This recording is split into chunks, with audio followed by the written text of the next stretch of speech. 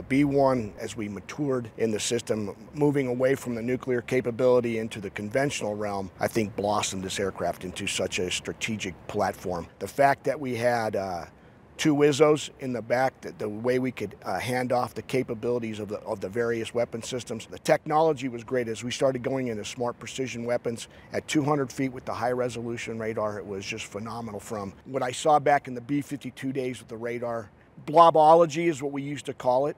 And then when we did the high resolution map, we could paint fence posts, whether we were at 200 feet or we were at 25,000 feet. Very accurate to confirm that. Take those coordinates off the radar and actually feed that into the weapon system and drop it. So very good straight capability. After 9/11, when we went into Afghanistan with the JDAMs, we were a precision capable bomber. And if you look at historically now, from all the missions from Desert Fox on this point, the aircraft that brings the most payload to the fight has been the B-1.